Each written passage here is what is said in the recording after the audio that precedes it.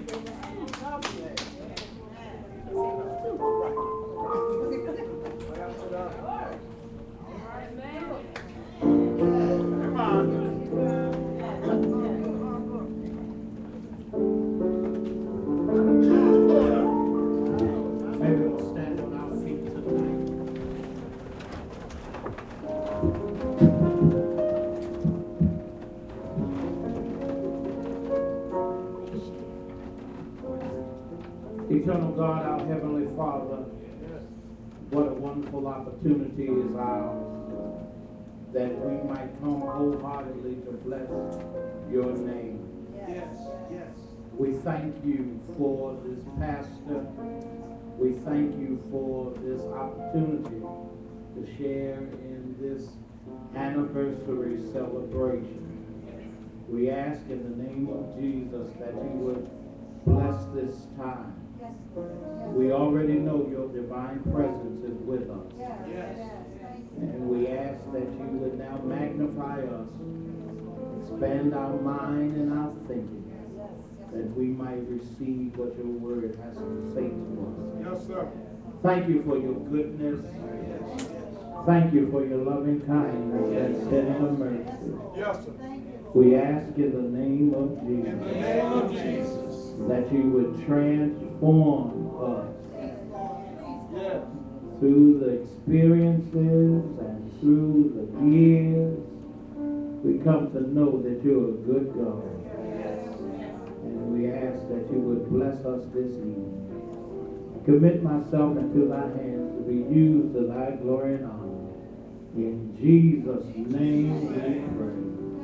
Amen. Amen. And thank God. Amen. And thank God. You may be seated in the presence of the Lord. What a joy it is for me to be here with members of the Monumental Baptist Church, to come to share here at the St. Joseph Baptist Church with Pastor Moorman and First Lady Moorman. God bless you. God bless you. We are glad to be here tonight. You're our neighbor, and you have one of the men I respect in this town as your pastor. He's a hard-working brother. The young lady said that he came here running, and I'm grateful to hear. I listen for things, especially when deacons talk. I listen for certain things, and I heard the right stuff out of the deacon tonight. Because it's hard to drive a car and get it to go any place when you stepping on the gas and somebody else is stepping on the brake.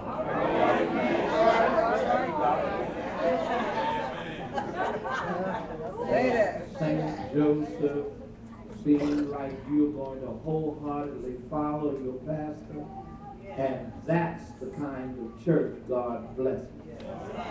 Any church that's fighting against his pastor and messing up his program, they don't get nowhere.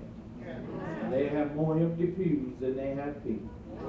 But I want you to understand, St. Joseph, you're going someplace. As long as you follow this man of God. And he is a man of God. He ain't coming up with no strange doctrines. Because I don't hang around with those kind of people. It's too close to Jesus coming for me to hang around with those kind of people. And I want you to know, I'm glad to know him, and I have a great deal of respect for him.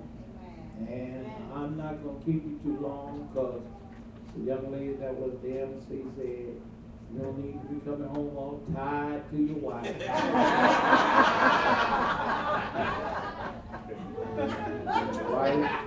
And the wife was sitting there and that's right. That's right. I ain't gonna be the part, Sister Moorman, of him being tied when he come home. Amen. Amen. Amen. He just a few years younger than I am. So as he get ready to hit the mark, that tiredness come on you more than some old folks say, keep on running. You're so I'm glad to be in my monumental family that have come with me. Please stand. Amen. Amen. Now, Sister Velma Moments, that's your exercise class. All right. All right. Bless you, bless your heart. The young lady said they look like they're ready to get there. I want to introduce my wife. Would you stand?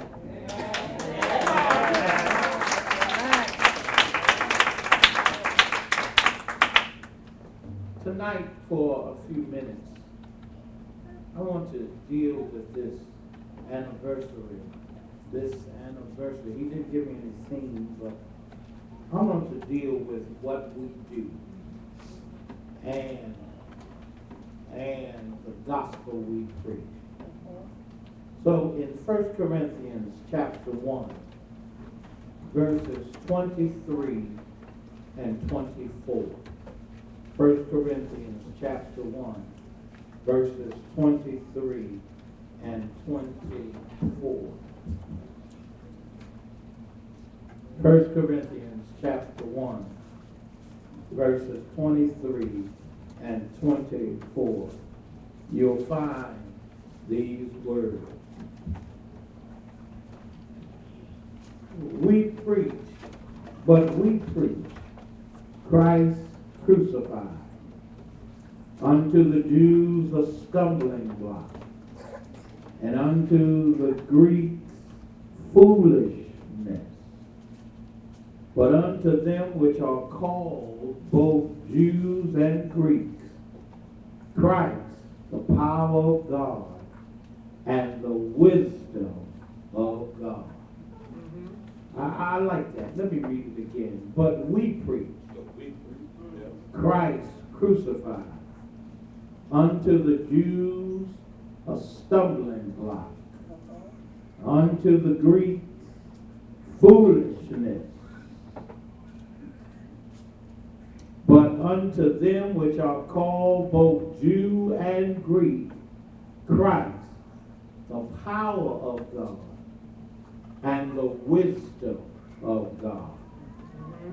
For the time that's mine, I want to preach as God shall guide from the thought of foolish and scandalous gospel. A foolish and scandalous gospel. The church at Corinth was one that was filled with unusual trouble. That church had in its midst some things that were going on in the midst of the congregation that was causing great trouble. I always remind people, I don't care where you go, there are always going to be trouble in the church. It's just the nature of the beast, because where the devil don't visit no place, he will visit the church. Yeah, all right. That's right. Don't visit no place. And there are weak members, non-growing members, ineffective members, carnal members of the church that will always have a part in the devil's program. Whenever I say bind the works of the devil, I'm always reminded to pray to bind the workers of the devil. Because the workers of the devil, sometimes they do more damage than the devil would themselves. Somebody hear me tonight. So Paul writes to this church that's struggling, and let me suggest to you tonight that many of you who are looking for the perfect church and the perfect preacher, perfect pastor, and perfect people might as well quit looking.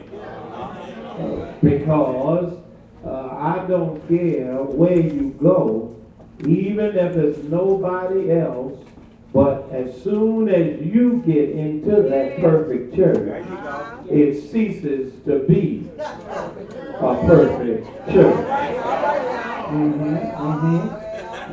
I'm sorry to let you know, but God's perfect church is the church that's in glory right now. That perfect church is in glory right now. Paul had a problem with this church. First of all, it's not uncommon to the church at 729 East Oakwood Boulevard, or 611 East Persian Road, or any other church, but there was a major faction of division. That division, as Paul begins to say, that in verse 12, he says, now, all people, they have chosen their own personal side. They said, some said, I'm of Paul, and some says, I'm of Apollos, and some says, I'm of Cephas, and the super spiritual group says, I ain't of none of them, I'm of Jesus. But whether or not you understand it, any division in the church is a hindrance to the church. And I want you to understand tonight that as I stand before you, it doesn't matter who group you think you with. It's the group that's functioning right now God is using and working to bring about change. They were testifying of past tense. Some of them were talking about the presence of Paul.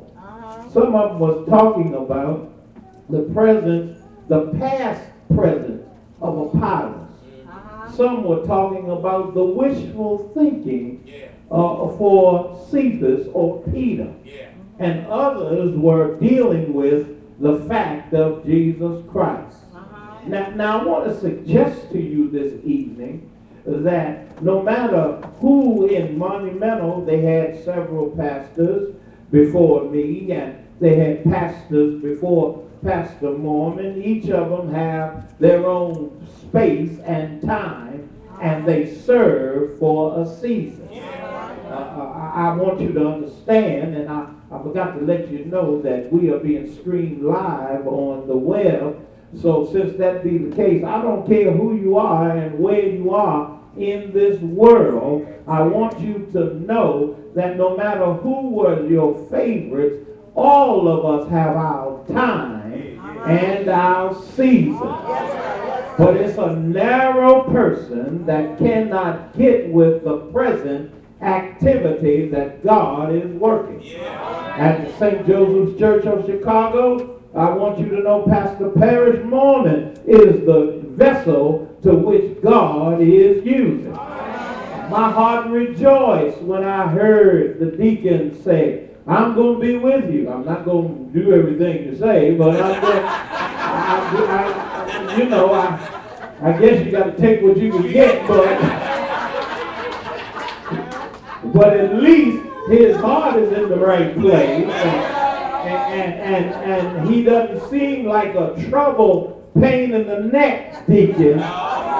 He's a brother that he says, this is my pastor. I admire this church. I admire this church tonight.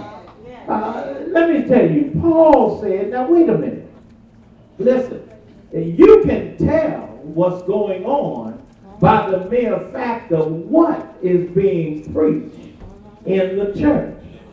Now, Pastor Moorman, there's a whole lot of our brethren that want to be so erudite and so prolific until when they come to the pulpit on Sunday morning, they want to preach about Paul Tillich and preach about the great writers, Bonhoeffer, and they want to preach about all of these amazing people. But I want you to know, Paul said, now you might be of Apollos, you might be of Cephas, and you might be of somebody else, but I want you to know there is only one gospel that's going to be preached. I know this is a season and a time where there's a variety of gospels out there. As a matter of fact, it's almost like a Burger King drive-thru. If you don't like what's going over, go somewhere else and have it your way. But I want you to know, just like Burger King, you can eat it. It might satisfy you for the moment, but it ain't nothing that's going to last. And I'm here to tell you it's better to stick with the real thing. Paul says to the church, listen to me. Y'all arguing over this, y'all divided because the preacher don't preach like Paul, and the preacher don't preach like Apollos, and he don't talk like Cephas, and he doesn't speak like Christ. Listen, let me share with you the reality of this gospel. Because in verse 18 of that chapter it says, for the preaching of the cross is to them that perish foolishness. But unto us who are saved, it is the power of God. Now I want you to understand, when I'm talking about preaching, I'm not talking about the worshipful art or the practicing of the movement of delivering or the message or method of delivering the message. The Greek word preach here deals with the substance of the message. You see, because there are many different styles of preaching. There are many different people that preach many different ways. However, it's the message, it's the substance that is the thing that created faith. Yeah. It ain't whether he can hoop and whether he can holler or whether he does what the old ladies used to say on the East Coast, the sing-songy preaching, and whether he is more of an instructor or whether he is more of an erudite preacher. It's the substance of the message. And a whole lot of folks want to be entertained today. They want this entertaining preaching. And it's worrying me because many of our churches, especially our young people, are leaving the church because entertainment is not going to satisfy your soul. It's not going to satisfy. It's going to maybe bring through. It's going to maybe make you feel good for a moment, but it's not going to give you the substance that your soul stands in need of. And that's why it's important to have and understand the message or the gospel we preach. Now, the gospel we preach, my title suggests something's wrong with the gospel. But I want to say, no, there's nothing wrong with the gospel. There's something wrong with the hearer of the gospel. We want to hear what we want to hear, and we want to receive what we want to receive. And I want you to know, so the gospel has become foolish and scandalous. The Holy Ghost wrote down through the Apostle Paul, through this church, the kind of attitude and mechanism to which people are believing the gospel. And Pastor Moorman, I see that more now than I did when I was growing up in the church.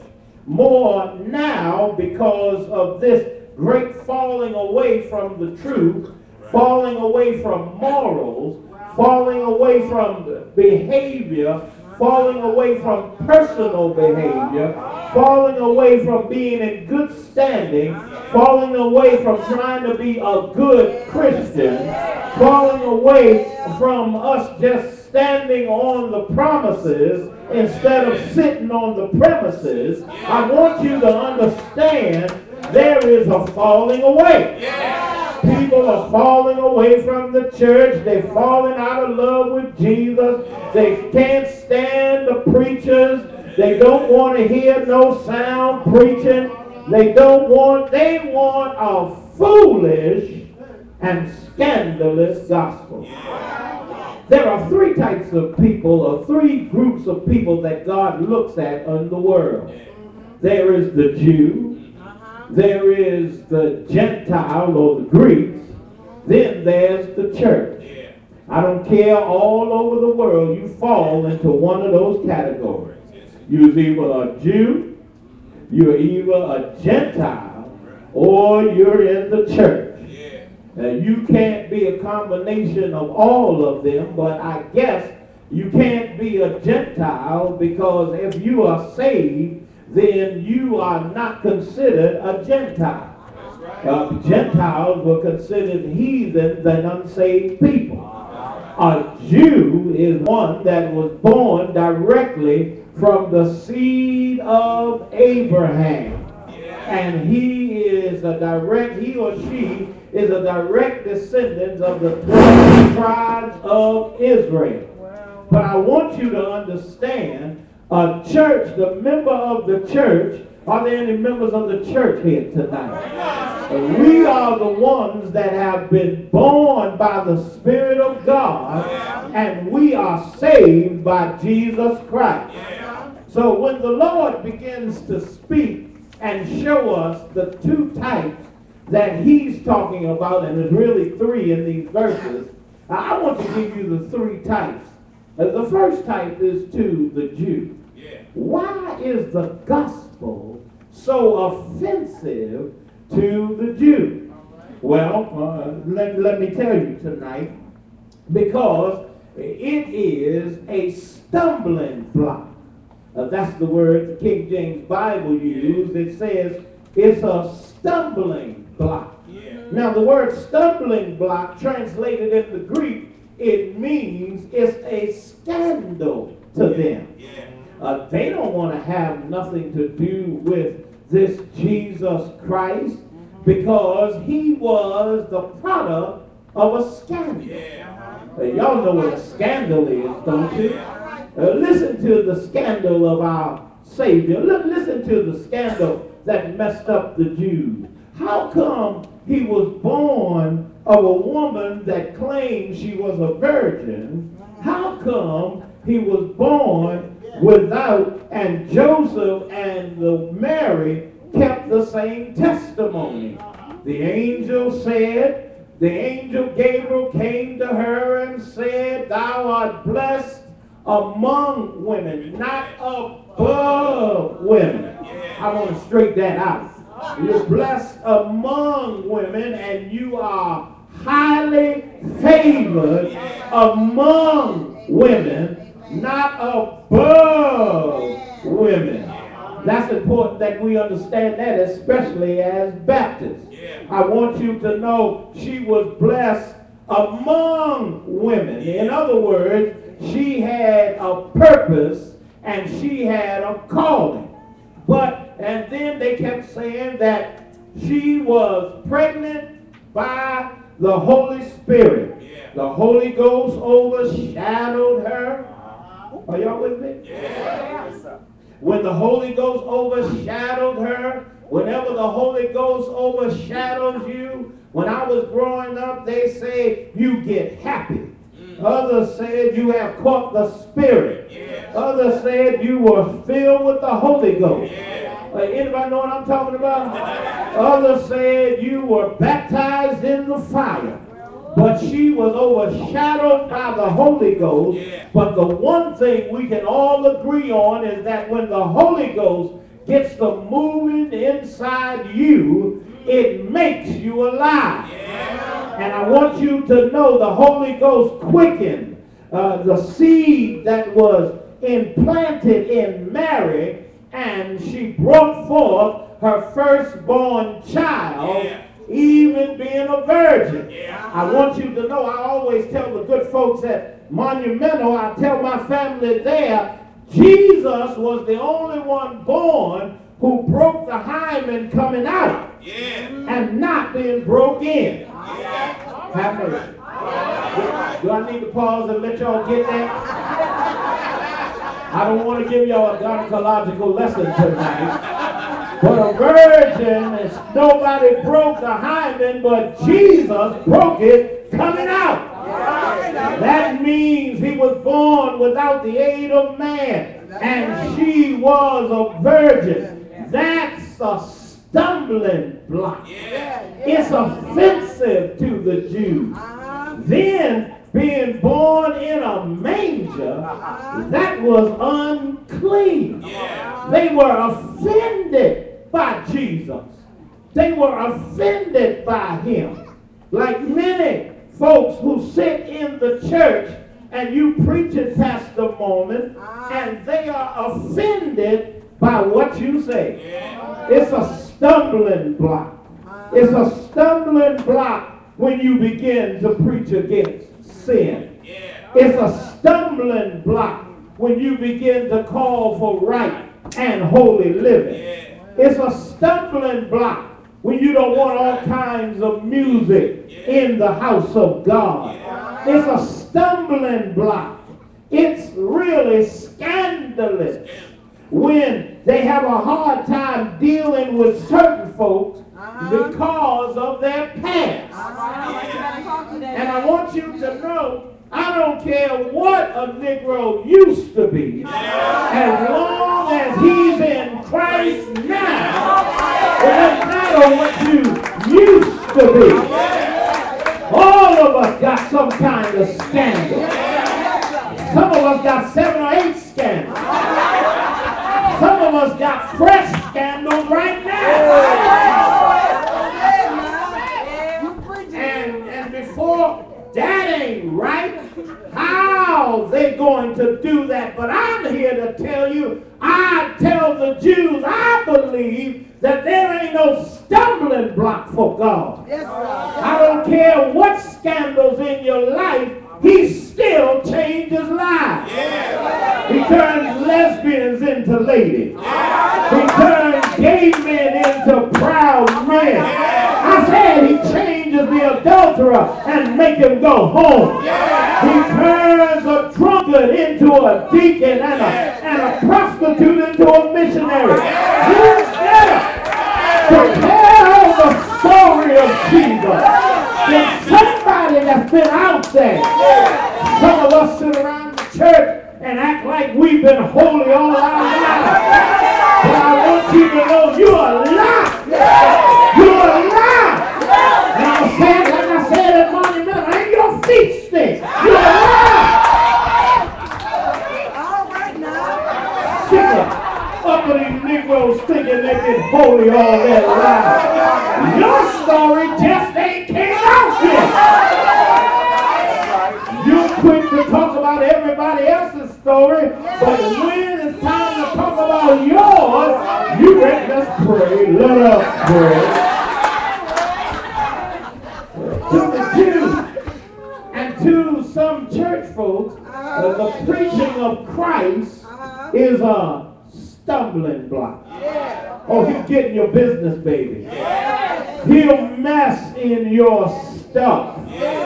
He'll mess with you right where you are. I learned a long time ago, you don't know what you're going to do for this life over. So you better be careful how you tread on other people's lives. I ain't got commentary for nobody else's life. I'm going to preach about Jesus. Then there's the second group.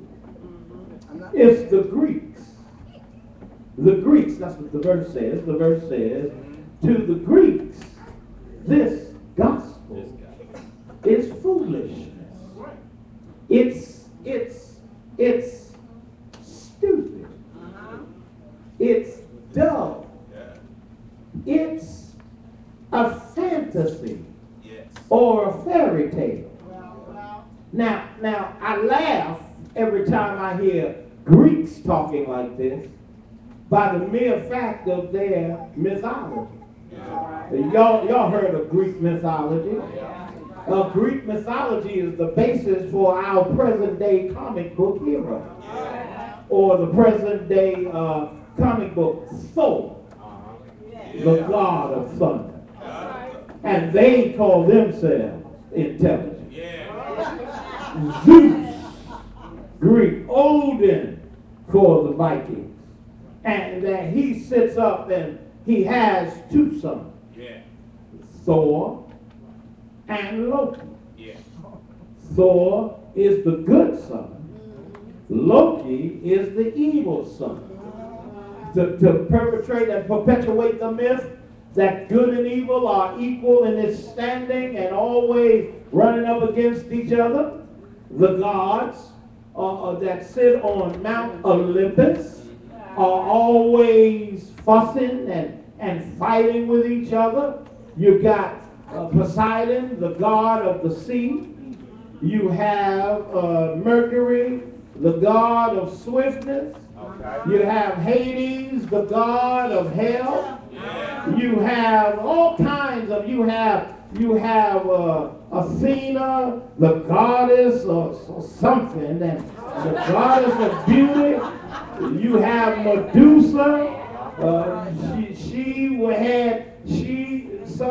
She liked some god liked her, and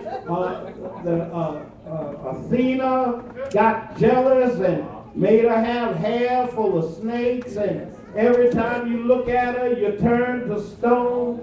Myths, mythology, but it encroaches touches upon the reality of God our Father. There's mythology now. Now the Greeks think they got the corner on intelligence because most of our languages form between the Greek Latin and the Latin Greek verbiage, and most of our words, and especially after Alexander the Great conquered the known world and made everybody speak Greek, even the Jews, and made them write the whole Bible in Greek, and the New Testament is written in Greek. The Old Testament, the Septuagint, was written in Greek. I want you to know they think they're the smart alecks, so they think they have the right to call some things foolish. Yeah. Now I wanted to give y'all a little history lesson. Because I believe in teaching people something. I want you to understand the Greeks can't deal with it because the story of Christ is too pure for them. Yeah. They call it foolishness and want to put it on the underneath of their mythological stories. The story of Christ messes with their logical thinking. Yeah. There's a whole lot of folks, Pastor, who are in our congregation who are eggheads, and they believe that they know it all, and they have a hard time dealing with the reality of Christ. Yeah. You better talk to them. How are you going to explain that a God that's holy can look at unholy people like you and I, fall in love with us, take the essence, take the reality of the second person of the Godhead, wrap him up in a body, send him to earth to live among us for 33 years, to live a perfect and sinless life, bring him, bounce him on the earth scene through a virgin, and he was a sinless man. The Bible said he never even said a bad word. Yeah. Go ahead. Wait a minute, I got to pause. He lived 33 years among folks like you and I, and never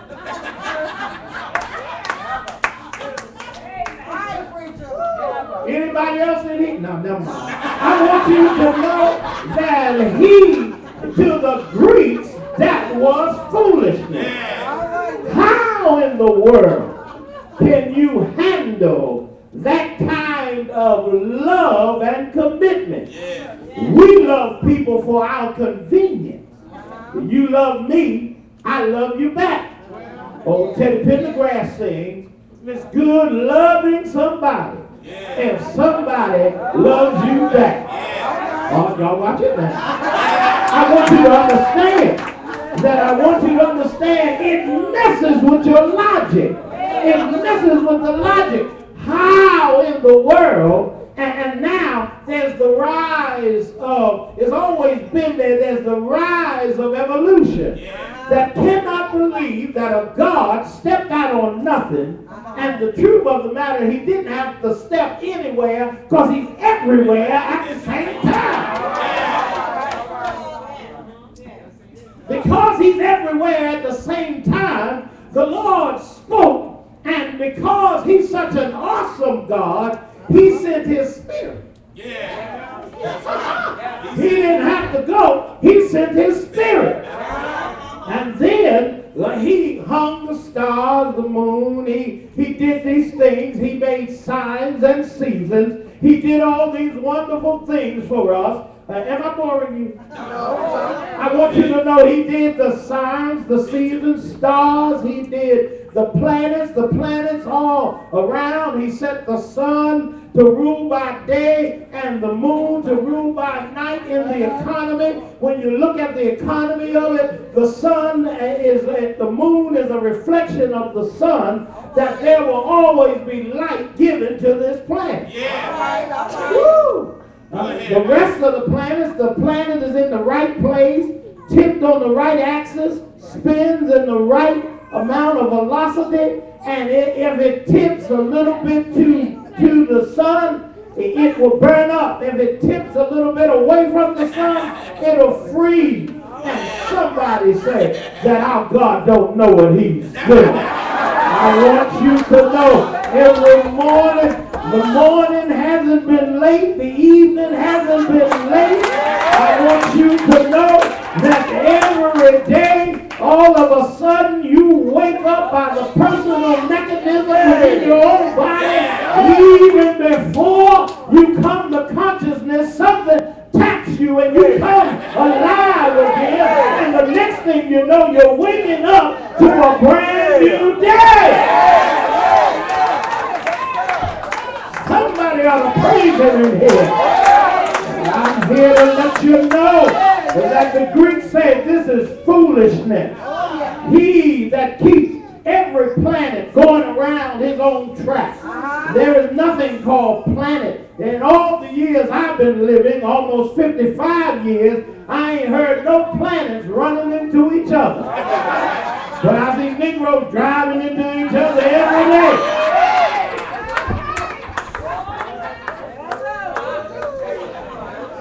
To the Greeks, our message is foolishness. To the Greeks, the preaching of the cross and the preaching of Christ is foolishness. To the world, it's foolishness. To young people and some old people, it's foolishness. It's foolishness because it messes with what you want to do. Because those of us who saved know there's only so much we can do without the parameters that the Lord has set for us. Oh, you've been out there beyond the parameters, but you found that you had to come running right back in. You found that there was a waiting and loving God. That messes with people. People don't believe that they can be saved. But I'm here to let you know what was foolishness to the Greeks is not foolishness to us. Because no matter where you are or what you do, God saves everyone who calls upon his name. You don't have the patent on that. Only God has the patent. And he will save you from your sin. All you got to do is ask. And that's what messed with the Greeks. They feel there should be some kind of work involved. There should be some kind of penance. There should be, you got to do something. Sacrifice your first child and do all that. But I want you to know with God and his perfect love, there is no penance you have to do. Everything that we do is not to make God save us. Y'all ready? But it's because he saved us. I preach because I'm grateful. See, they sing because they're thankful. We praise him because we know if it had not been for the Lord on our side. Oh, I wish somebody heard me tonight. You see, I don't have to be ashamed tonight because I realize something. That others might have a problem because the Lord will offend you. Others might have a problem because you can't conceive it in your mind. Well, what you don't know is enough to make another world. But I'm trusting in a God who knows everything. Somebody say everything. I said everything. I said everything. He knows all about you. He knows all about me. He knows what you're going to do when you get by yourself. And he knows what you're going to do when you get around others. He knows everything. Can you hide from God? You just as foolish as the Greeks are. Where are you going to hide? David said, if I go to the utmost parts of the earth, you already there. If I make my bed in hell, you already there. If I make my bed in heaven, you already there. In other words, God is always going where he's already coming from and where he's always been. You can't hurry God because he's already there. But he's gone and he's coming back again. And by the time he gets to where he's going, he's already back to where he has been. Confused? That's why I serve him. His ways are beyond finding out. I trust him because I know that since he's got the whole thing covered. Did you hear what I said? He got the whole thing covered. And since he's got the whole thing covered, I don't have to scream and holler and say, come by here. All I got to do is say, Lord, we welcome you. Look here. Here's the third group. Third group is in verse 20, at the end of verse 25. Because, verse 24, it says, but unto us which are called, both whether you are Jew or Gentile, Christ is the power of God and the power of wisdom. I want you to know the wisdom of God and the power of God. I want you to know when Jesus died on the cross and he died for your sins and mine. Did he die for anybody else in here besides me? That used to Pentecostal churches losing their mind when you talk about Jesus Christ dying for you. I don't need you just to sit there. You need to act like you're in a Pentecostal St. Joseph Church of God in the denominational movement Baptist of Christ. I said when he died on the cross for your sins and mine. Oh, that's a praise point right there. That he showed that the power of God is mightier than the wisdom and the power of man. I want you to know when God is weak, he's stronger than man. The mightiness, he was mighty. When Christ died, he was mighty. He was mighty. Now see, many people look at Calvary as a time of defeat.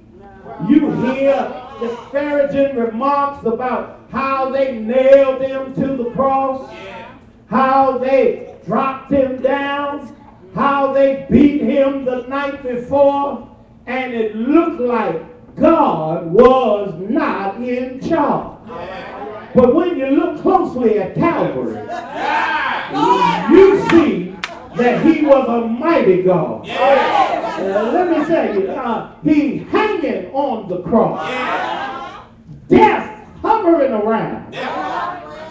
Don't know what to do. It messed death up so bad till death didn't even want to come near the other two. Because the one in the middle was a strange situation. Death hovering around, Jesus hanging there, he's saving folks. Where's that weakness?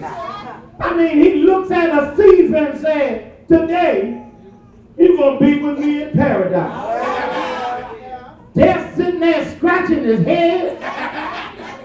Then he turns around and prays the prayer, Father, forgive them. For they know not what. You see weakness in that?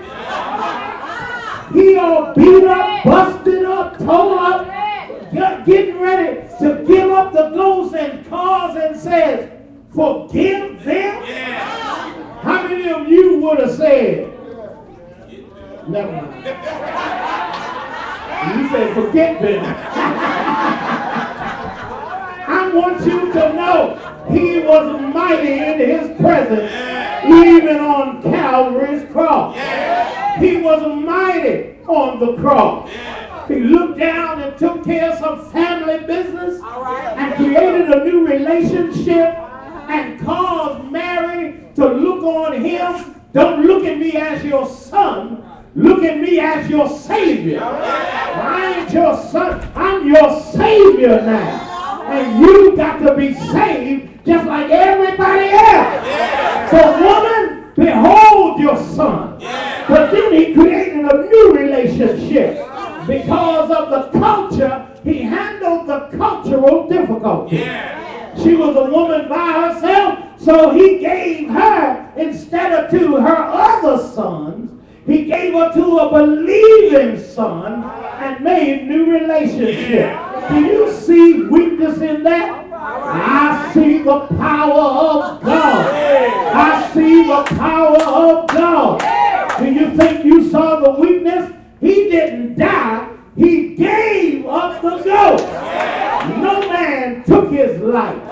He gave his life. When they came around, they saw he was already dead.